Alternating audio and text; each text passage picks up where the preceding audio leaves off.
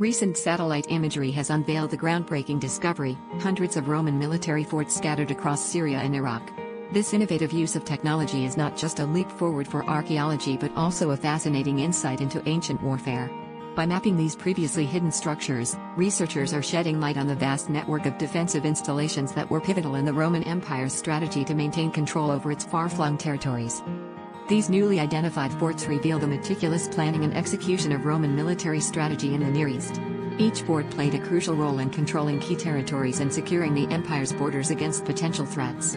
The strategic positioning of these forts highlights the importance of maintaining a strong defensive presence in contested regions, showcasing the tactical acumen that characterized the Roman military.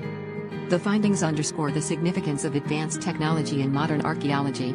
By leveraging satellite imagery, researchers can piece together a more comprehensive understanding of ancient civilizations and their military prowess. This method allows for a more detailed exploration of historical landscapes without the need for invasive excavation, preserving the integrity of the sites while expanding our knowledge. This discovery not only enriches our understanding of Roman military history but also demonstrates the potential of technology to transform our approach to studying the past.